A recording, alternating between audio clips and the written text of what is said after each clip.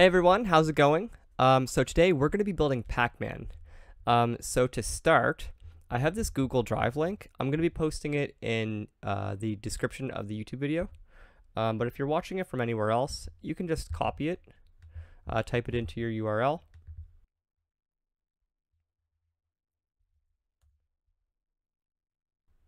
We're just going to paste it in here. And this is going to contain all the assets that we're going to need for this project. So it's going to be sprites and audio. So just make sure that you download all of the sprites and all of the audio files. Now you can go find them yourself, but if you find them on Google by typing in like Pacman sprites, they might be different width and height than the ones that I have right here. So some things might turn out a little bit differently. So I recommend just downloading this if you're able to find it easy enough.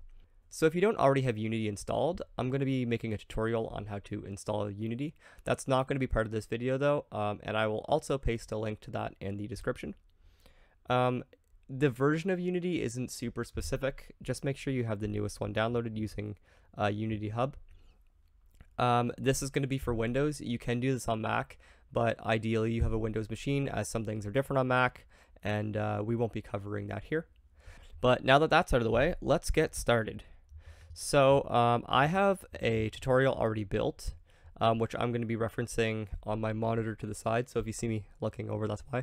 But I'm going to be rebuilding the whole thing from scratch to try and help you guys learn this as efficiently as possible. We're going to be using C# as a language. You can use JavaScript, but I would not recommend doing that unless you really know what you're doing. So I'm going to click New. And we're going to wait for this to load. You can just call it whatever you want. I'm going to call it Pacman tutorial.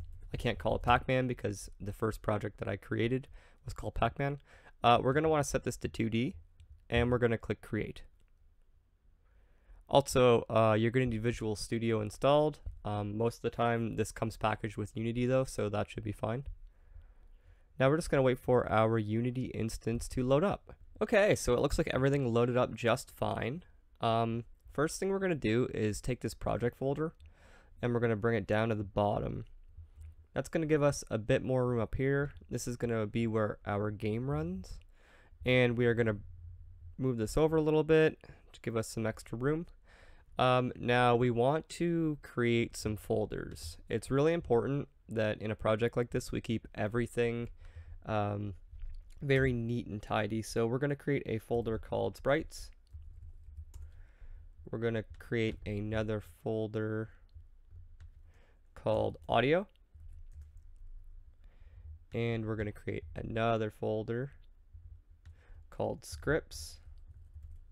And then we're going to create another folder called animations.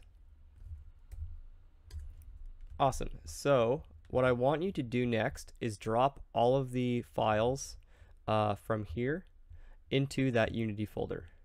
So we should be able to right click and click download. Once the download is complete, just go to your downloads folder. Make sure to right click and click extract files, and then click OK. And then open up the folder. Now here you can hit Control A to highlight everything, and then Control C to copy.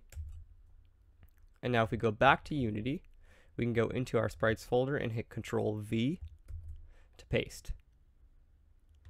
Or actually, it might not let us copy and paste the files like that. So what we can do is highlight them all and then drag them in.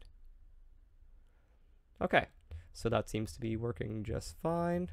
We're going to go back to our Pacman assets, right click audio, and we're going to download and do the exact same thing. Whoops. But in our audio folder. Okay, so we have our sprites. Let's go back into our audio and Control A to copy or highlight everything, and then drag everything in.